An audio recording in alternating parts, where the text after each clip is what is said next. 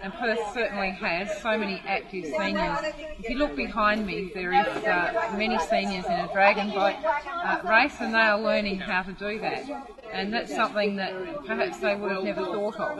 And our seniors seem to me to be getting younger, probably because I'm getting into that category myself. But we have many seniors who retire at 55 and they just keep on giving back to the community. And sometimes they like to find something just for themselves, and we thought canoeing and learning water sports would be just the thing for some of our seniors to relax and unwind, and they certainly have taken up the challenge today.